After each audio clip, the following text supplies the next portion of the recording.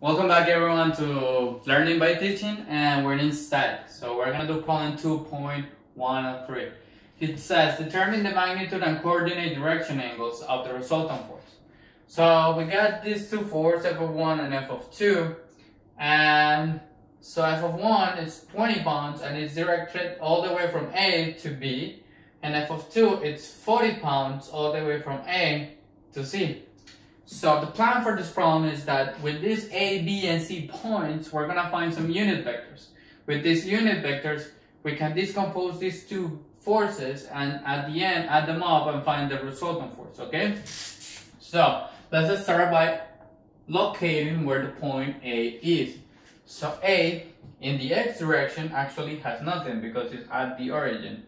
I know it looks a little bit weird, but it's over there with 0 in the X direction.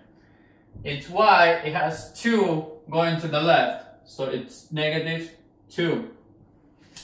For its Z, it has +4 because it's going 4 up. And we got that these guys are fit. If we do point B, it's this guy over here, so we find that it has 1.5 in the X direction, so 1.5 in the X direction. It also has -3 in the Y direction, and it got 0 in the Z direction. Okay, now if we do point C, now point C is given by this blue triangle that they're giving us. So let's redraw this blue triangle over here to picture it better. So we got this right triangle that has a 20-degree angle, and they're telling us the hypotenuse is 2 feet. Now, its adjacent is a Y value, so Y over here and X over here. So the opposite, if you check, it's the X. It's in the X direction. So if we want to know the X component, like where the Z is, so we can use this triangle. So X is located at 2 feet multiplied by the sine of 20 degrees. While on the other hand, the Y, it's the 2 feet multiplied by the cosine of 20 degrees. So if we use our calculator, we can find that out and we get 2 multiplied by sine of 20. And that gives me a decimal, which is, let's see, it is -0.684. Why is it negative? Well, because the positive X is this way, so the negative X is going that way. So we have a negative in the X direction. Now, if we want to know the Y, it's 2 cosine of 20, so we do 2 cosine of 20, and we get that is 1.88. Now, this guy is positive because it's going to the right, okay? And last, the Z direction, which is actually 0. This guy is laying in the XY plane. And this is fit. So, let's start by decomposing F of 1. So if we want to decompose F of 1, it's directed along the AB vector. So let's find what AB is, the vector AB. So if we want to find the vector AB, what we're going to do is that we're going to do B minus A. Remember, it's the second one minus the first one. So for the X direction, we get 1.5 minus 0.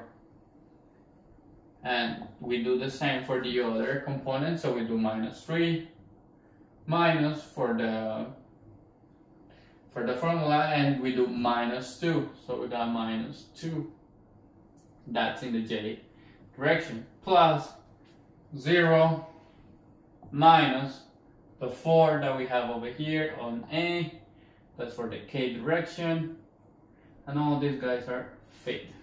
So if we clean vector AB, we find out that equal to 1.5 in the I direction, minus 1 in the J direction, and -4 in the K direction, okay? Just in case you're asking why -1, we got -3 minus -2. So these two minus will cancel, will become positive, and we'll have -3 plus 2. Okay? And these are fit. If we want to find the unit vector, we need the magnitude of this vector. So we need the magnitude of vector AB, which is going to be, if we apply Pythagorean theorem, the square root of 1.5 squared plus negative 1 squared plus negative 4 squared. Okay? So let's see what do we get with our calculator. We get that the square root of 1.5 squared plus negative 1 squared plus negative 4 squared. Okay, and this will give us 4.39 feet. Okay, so last, the unit vector AB is going to be, so we take each component and we divide it by the magnitude. So we get 1.5 divided by 4.39 in the I direction, minus 1 over 4.39 in the J direction, minus 4 over 4.39 in the K direction. Okay, so now that we have the unit vector AB, which is the same direction that the f of 1 is doing, so we can decompose f of 1. So I'm going to erase this triangle over here, we don't need it anymore, and we're going to find that f of 1 is equal to its magnitude, which is 20, multiplied by the unit vector AB. Okay, so f of 1 is going to be equal to, so let's multiply 20 by each one of these fractions. So we got 20 multiplied by the first fraction, which is 1.5 divided by 4.39. This gives me 6.83 in the I direction, minus 20 multiplied by the second fraction, which is 1 over 4.39. This gives me 4.56 in the J direction. And last, we multiply 20 multiplied by these fractions. So we get the 20 multiplied by 4 over 4.39. And this gives 18.2 in the K direction. All these guys, so the unit for these guys are pounds because these are 20 pounds, okay? So we're done decomposing f of 1. So let's get ahead and find the unit vector for f of 2. So I'm going to erase this so I make some space. We don't need AB anymore.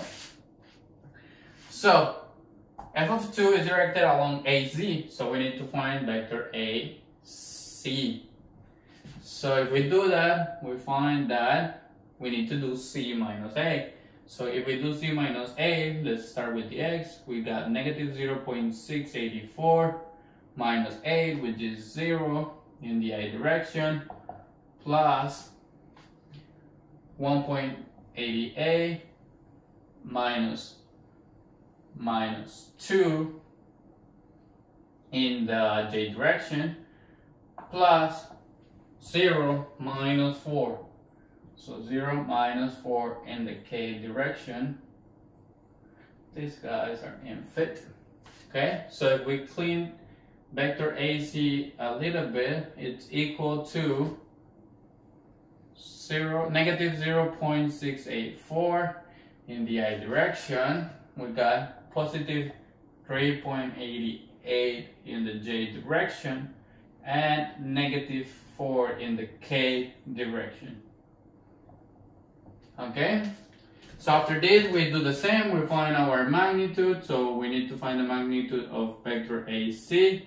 So we apply Pythagorean theorem and we're gonna do negative 0.684 squared plus 3.88 squared plus negative 4 squared. And this gives, let's see what we get, so square root of the negative 0.684 squared plus 3.88 squared plus 4 squared. And we get that this is equal to 5.61 feet.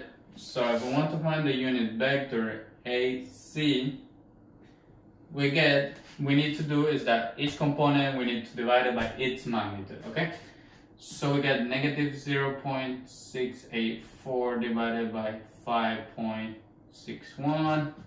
Let's do this in one step. Let's do this by decimals. So I'm gonna do them. So negative 0.684 divided by 5.61 gives me negative 0.122 in the I direction plus 3.88 divided by 5.61 is equal to 0.692 in the J direction minus 4 divided by 5.61 is equal to 0.713 in the K direction. Okay, that's our unit vector. Now, if we want to find f of 2, is going to be its magnitude, which is 40, multiplied by the unit vector AC.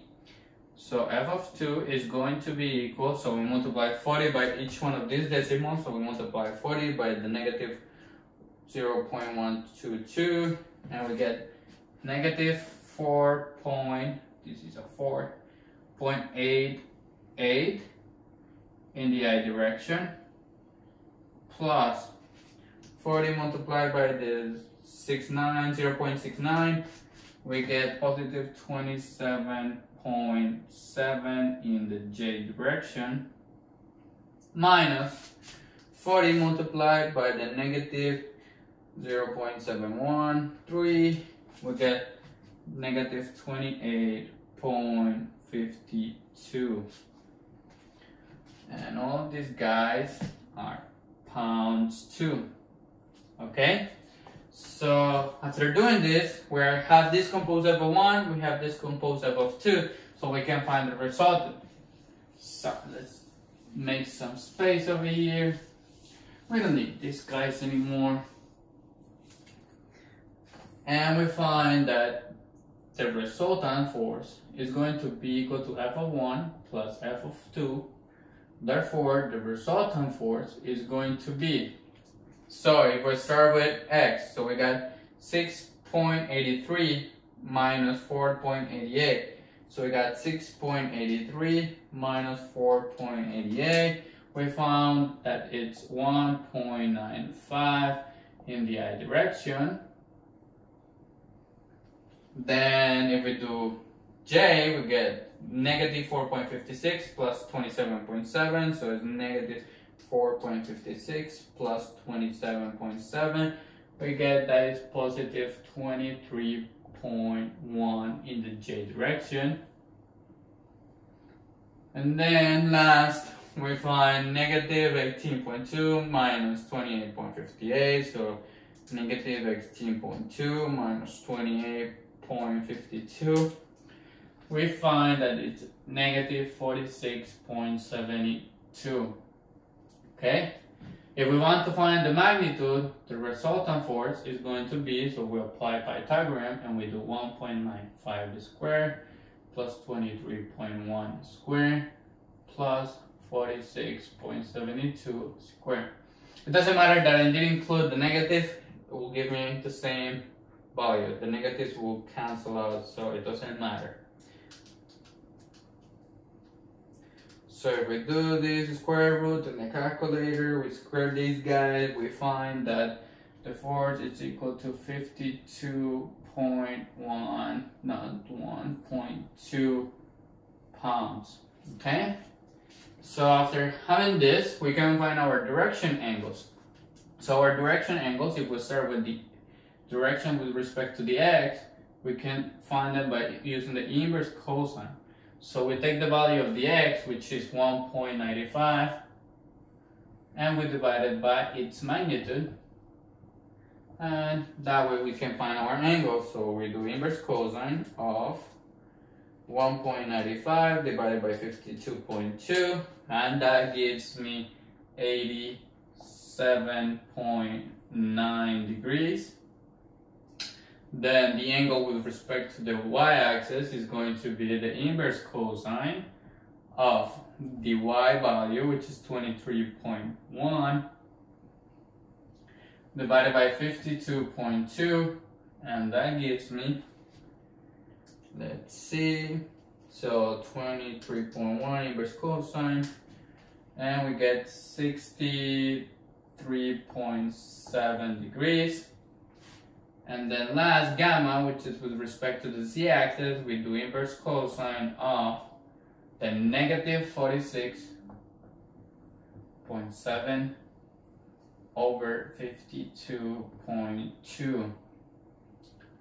And this is going to be equal to, so inverse cosine of negative 46.7 divided by 52.2 equal to 153 degrees. Okay, so that's the answer. So they want us to find the magnitude, so we found our magnitude for the resultant and the angles with respect to its coordinates.